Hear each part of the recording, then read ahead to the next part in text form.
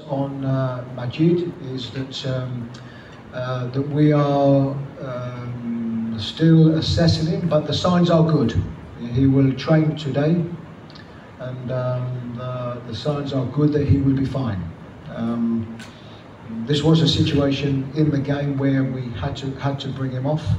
He'd received a kick in training before that, and a consequence of that meant as he started to get into the latter part of the game, he was feeling it.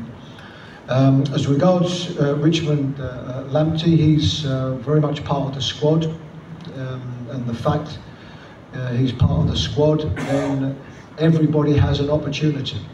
You know, we constantly talk about how difficult it is to pick a team, to pick a bench, and to leave players out. And this is the responsibility of myself and the technical staff. But Richmond has been a big part of our squad, as has everybody else.